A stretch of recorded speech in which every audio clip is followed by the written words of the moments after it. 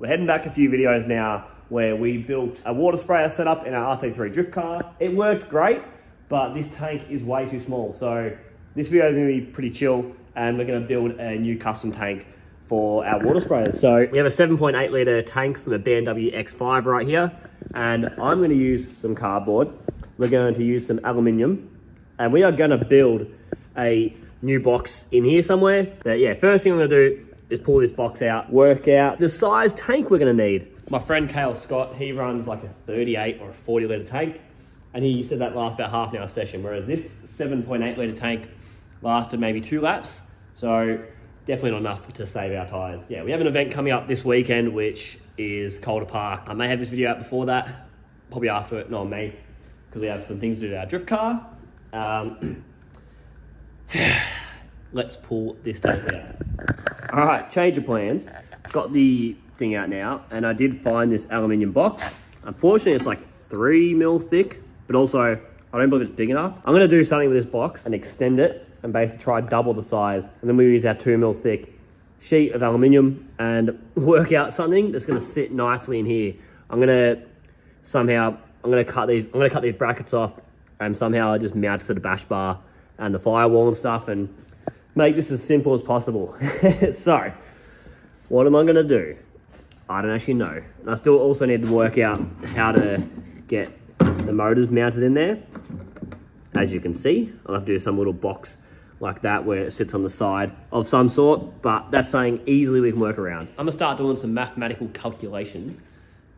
I'm not doing anything. I'm just gonna guesstimate and work out how I'm gonna get this to mount. Looks like a bloody massacre happened, but this is basically what I'm going for. Just extending this out a little bit. I do have to chop off, there's a little lip in there I've got to chop off. But so that'll bring it back a little bit because right now it actually doesn't fit without cutting off those brackets. But that's basically what I'm going for. This is where we're going to mount our wiper motors. It's going to build this up about that height, and it'll be like a little box section in there with a hole drilled, exactly like this. And then, yeah, pretty much. I just want to do this cardboard template to sort of show you what I want. I did test this box, and that is about 15 litres. So with the extra that size, should hopefully make it 20 litres, I reckon. I almost need to friggin' extend it both ways, don't I? See how we go. There we go. Oh. Look at all this space we have now. That's what we're doing. That's exactly what we are doing. I've cut all the brackets off now, and that's as much room as I can really get. So I'm gonna start converting these. I'm gonna start converting these into alloy sheet. All right, this is my little template I've got made up now, and I have tried to bend it, but I have no actually proper bender to bend this sheet metal. So what I'm gonna do is I'm actually gonna tack it in place and bend it as I go. I think that'll give us the best way of getting this bent to where we need it to be. So I'm gonna give that a shot now.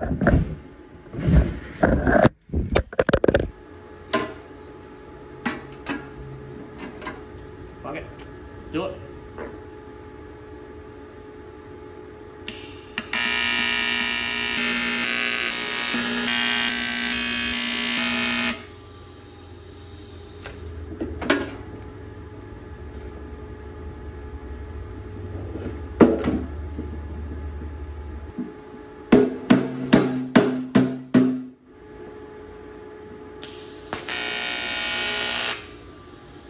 I'm cutting it. So, how you guys doing over there? Doing all right? I had a pop. It is much easier with stainless. Shit.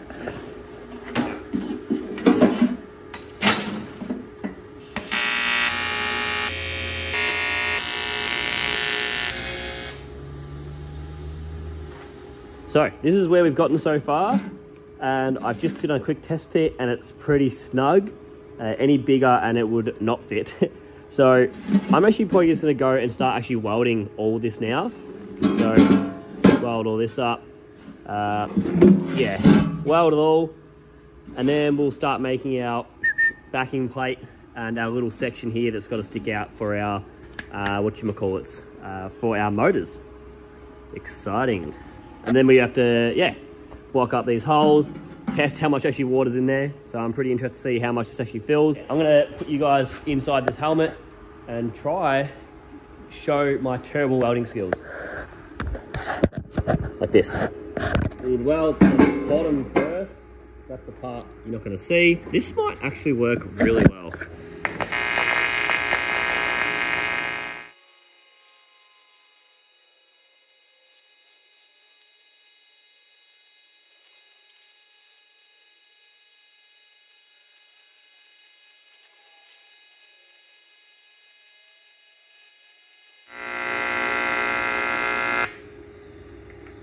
Alright, I'm getting carpal tunnel.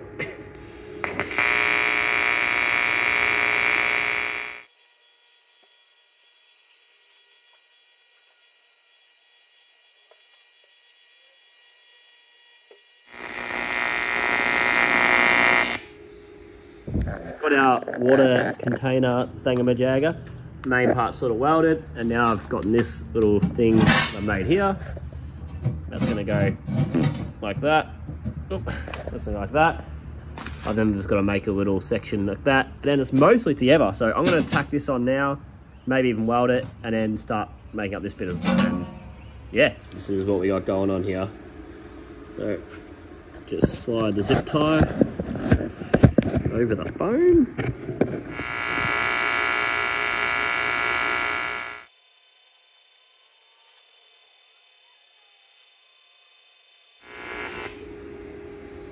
Alrighty, now I've got to weld these holes up.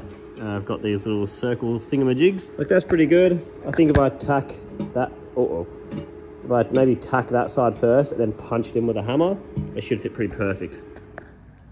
God damn! That is the tank all done, almost. And that's how we got our motors. I'm pretty happy with that. I might have to actually just make a little thing that holds this in. Not too sure yet. But I'm about to test this and see how much water this holds. That's gonna be our filler neck. So drill this terrible looking hole. I'm gonna weld that to like that and get a Raceworks cap that sits on that, but I'm not gonna weld that on until I've got the Raceworks cap. I'm gonna go start topping this thing up now. I have to block these holes so I can actually get the proper reading. Leave a guess in the comments of how much water you think's in here, because I filled up this and it held about 15 litres. My guess is gonna be 25 litres. That's my educated guess, which is not very educated because I am not. Let's see. Alrighty, look at that. So if that's 15 litres, what is that?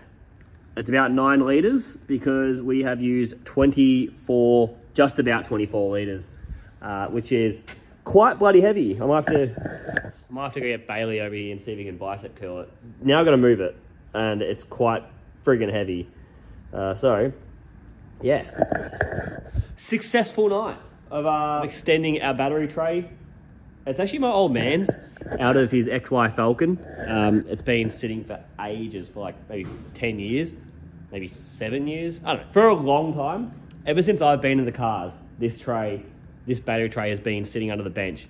And I remember a couple of years ago he said I could have it. So I finally used it. Anyway, I'm gonna empty all this water out, which is gonna suck. And I'm gonna head home, and I'll come back tomorrow to do the mounts and stuff and get it all resituated. Hopefully it doesn't take too long tomorrow because I need to get ready for a drift event. Oh, I love you. I love you, Daniel. I could easily get the sucker and do it, but apparently I'm the sucker. So, all right, let's get back.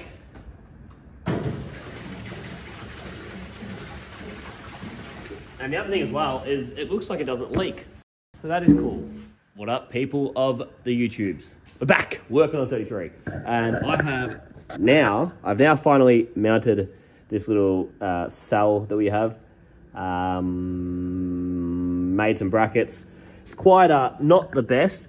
I'm happy with these welds, but then like trying to weld the brackets, absolute chaos. I'm so glad I did not film it, because it was just embarrassing, and I'm embarrassed to show you guys. So I'm gonna show you. Nah. That one isn't so bad. It's still bad, but like, yeah. And also, these are so flimsy. I'm like, oh, I'm gonna have to weld in more brackets. But once actually bolted in place, it's pretty good. I'm interested to see what happens when I'm like jumping the car. And it's got 25 kilograms of water inside. Tomorrow I'm picking up a cap from Raceworks. We'll weld to the top of this.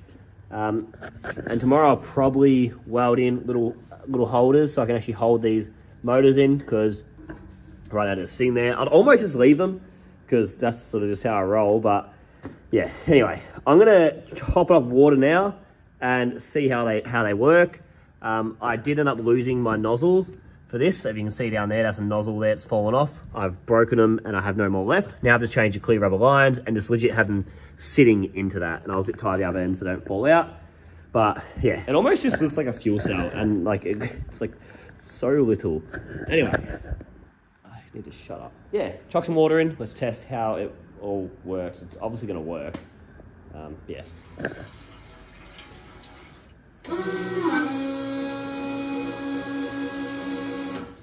All right, success. We're doing basically some maintenance now on the R33 because again, we have the final round of the championship coming up next Saturday, which we should try this video out before the event so people know to come. But if you don't follow me on Instagram, make sure you do, because that's where I post a lot of my updates. But anyway, things we're doing. I need to buy new tie rods for this because they are both shot. And basically, I'm going to show you the rims here, both edge. Basically, you want this, when you turn your wheel sideways like that, like a little jolt it, you want it to be zero play. This thing actually has, like, that's a massive adjustment. That is not good. Like, that's it there. 10 to 15 mil of play in the tie rods, which is your front steering. And my rear is basically the same. I will show you that now. I don't know if you can see them, but they are destroyed, those bushes. And if you can see that play there, that's the rear bush. And now we got the front one here. It's the same. And if you go to this side, yeah, solid bushes on this side. This one probably needs to be fixed too, because it has been damaged and bent and re-straightened. This bloody thing. Anyway, I'm just talking crap.